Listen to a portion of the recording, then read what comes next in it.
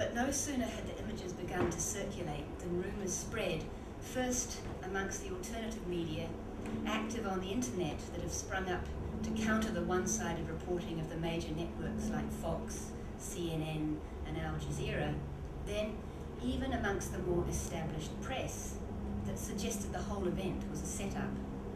On closer analysis of the footage, it appeared that rather than a joyful mass spontaneously taking out their suppressed rage at an oppressor, a small group of Iraqis, assisted by American Marines on order from higher command, took advantage of the square's location just across the road from the two hotels where most of the journalists were stationed, to topple the statue as a managed piece of propaganda.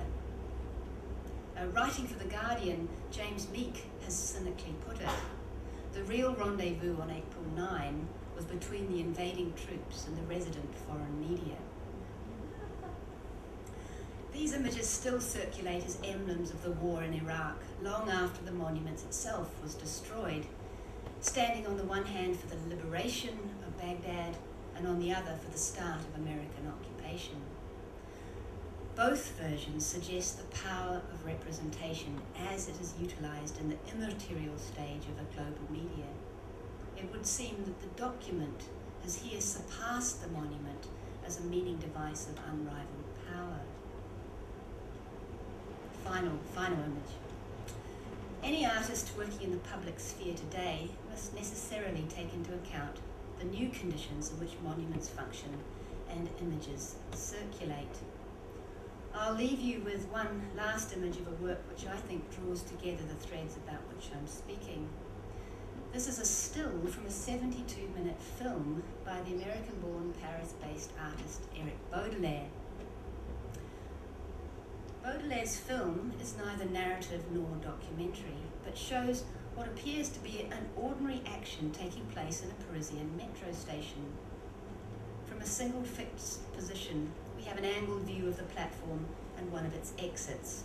We witness passengers coming and going, but most especially we watch as a bill poster pastes up a billboard in an ornate gilt frame, one that typically is used for the large-scale advertising that's such a feature of any major city's transportation system. This film is shot in real time, so what we see takes place as a single sequence of events. Strangely though, we don't watch the single application of one image, but instead follow the continuous posting of 4 images, one on top of the other, that show, and you can see it in the shot here, it's probably about the middle image, that show a car on a street in the city, which then dramatically explodes into flames, and in the final photograph is left a charred hulk, the victim perhaps of a terrorist bombing. An action such as this, caught as it is on camera, would in my mind be a perfect one-day sculpture, pitched to invoke anxiety by reminding us of the dangers of city living in places racked by acts of motivated violence, and casts a pall over our sense of personal security, bringing home the potential risks associated with contemporary existence. But presented here as an image that is not the real thing, he didn't go off and blow up a car, and witness to the studied disinterest of the station's occupants and the mundane actions of the bill poster who's indifferent to the image he is erecting, our fears of the event are undermined. Seen second-hand as a filmic record of a temporal event that itself is removed by appearing as a series of photographs, we can hardly be sure that anything actually happened, especially as the place depicted is uncannily called Erewhon, referencing, of course, Samuel Butler's fictive utopia, formed literally from spelling the word nowhere backwards. In other words, this is a completely fake setup. What Baudelaire seems to capture is the double crisis of our contemporary moment. Both the real danger that besets us as conflicts multiply in an increasingly divided world, and the disarming effects of our mediated existence, where representations dislocate us from reality and suspend time unnaturally. Baudelaire's work is capable of emblem problematizing this because he uses both still and moving image, real and staged actions, to create a work that's poised uncomfortably between event and document.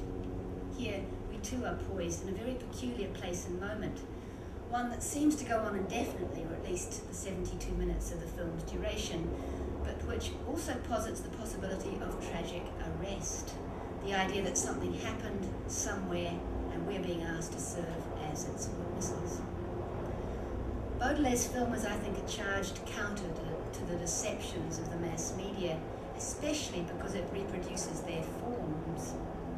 Displaced from the prevailing model of the permanent monument, it is nevertheless a reprise of art in the public realm. It serves then as a fitting example of the new work which is possible if we rethink Krauss's model.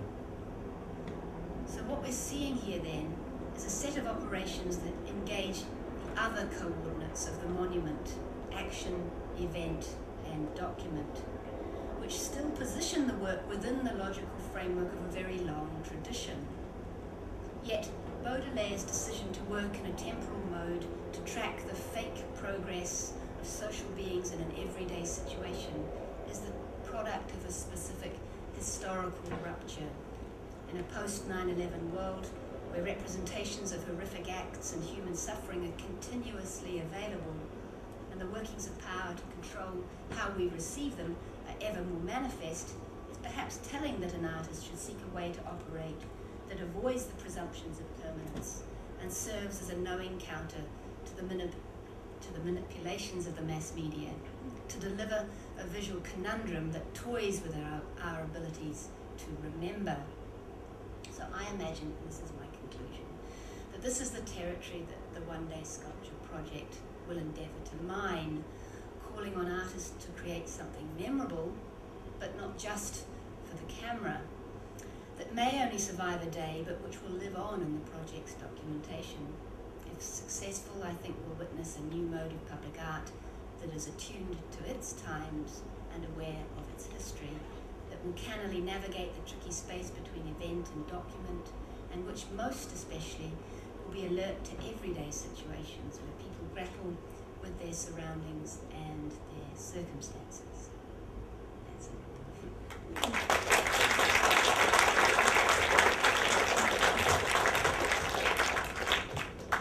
Does anybody have any questions, just of clarification at the moment, and then we'll discuss some of these ideas later? Any quick clarification questions? Thank you so much, Tina, and it gives me great